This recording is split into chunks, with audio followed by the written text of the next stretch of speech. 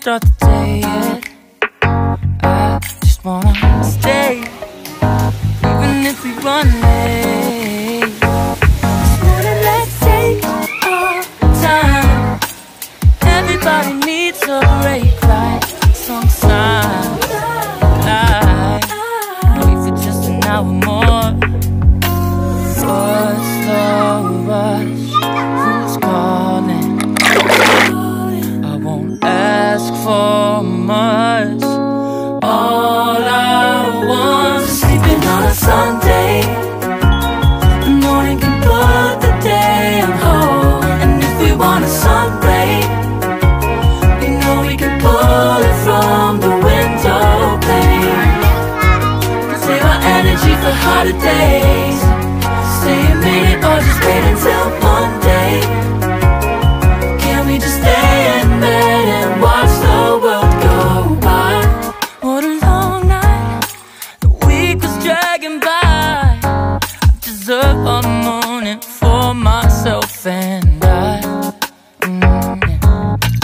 Proud of my work, I turned it around. Burning the fuse, I don't wanna burn out. Gotta stay mindful, right? Nobody's calling me, so what's the rush? Who's waiting? Who's waiting? Ask for much.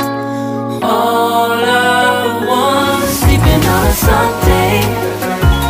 The morning can put the day on hold. And if we want a sun ray, you know we can pull it from the window pane. Can save our energy for harder days. Stay a minute or just wait until Monday. Can we just stay in bed and watch the world go by? Go by. Take your time. Happy birthday, happy birthday, happy birthday to you.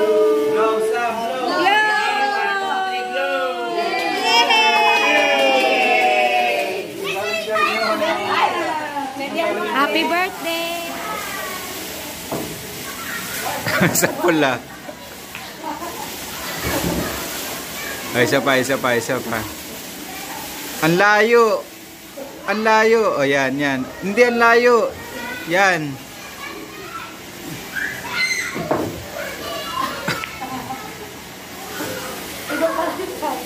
Ito, 9. Ayan, 9.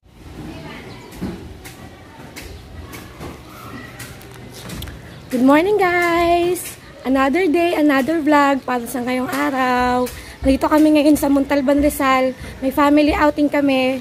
Bale celebration to ng mga July celebrants. Kasama nung sa anak ko, yung mother-in-law ko, tsaka yung sister-in-law ko. So tara, tingnan natin kung ano meron dito sa resort na to. Clara Pool and Venue.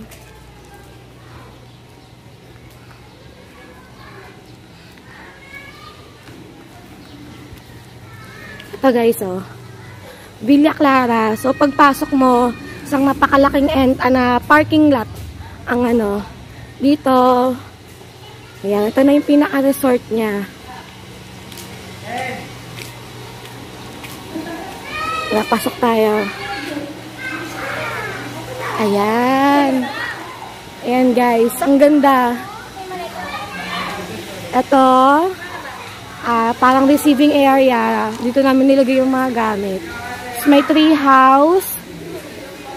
Ayan, tree house tawag namin dyan. Pero parang siya. Loft style na area. Mga tables and chairs lang din yung sa labas. So, ito rin. Dito. Ito yung pinaka-function hall. So, dito kami magkakainan mamaya. So, nagsiset up lang sila para sa birthday. Ayan. Dito na yung swimming pool. May 4 kids. Tsaka, syempre, pang adult. So, ayan, may slide din. Ayan. Tapos, may billiards. Ayan, kasama din yung sa amenities dito. Tapos, ayan. May mini playground.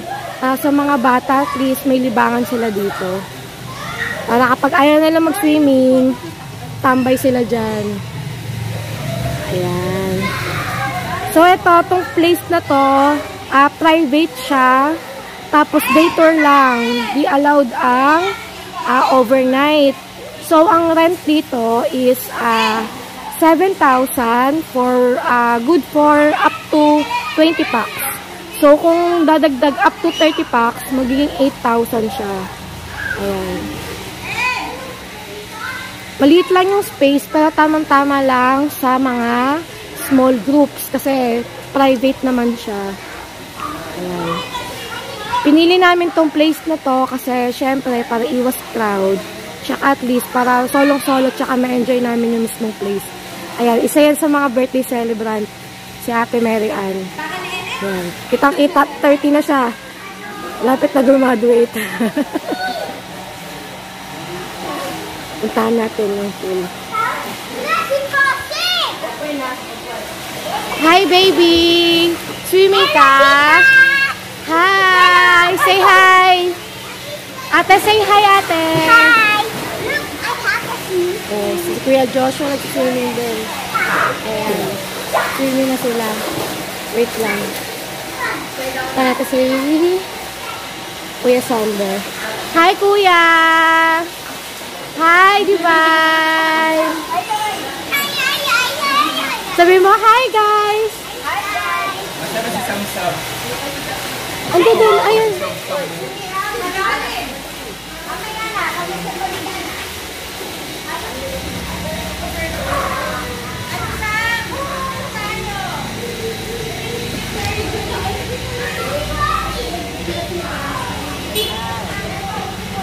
Sige, hi, Yeng! Say hi, Yeng!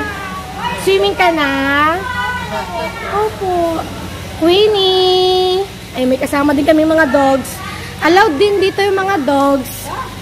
Ayan. Mga fur babies ni ate. Ayan.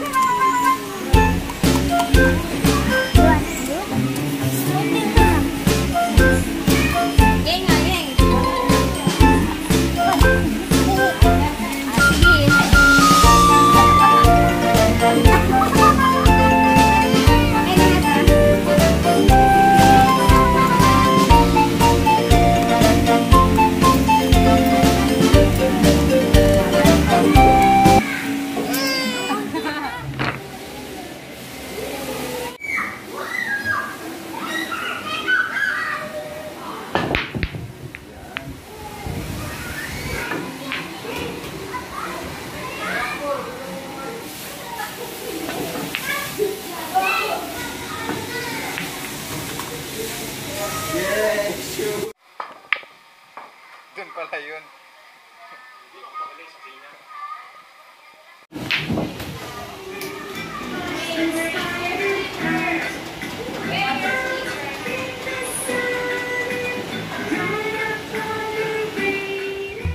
Ayun na guys, hindi namin tatapusin yung vlog namin para ngayon. Super nag-enjoy talaga kami sa stay namin dito. Kung naghahanap kayo ng private resort dito sa Montalban, at super recommended ko si Villa Clara. Search nyo lang sa Facebook nila, Villa Clara Pool and Venue. Sobrang daming pwedeng gawin, tulad yan, basketball, may playground, tree house, billiards, and sobrang lawak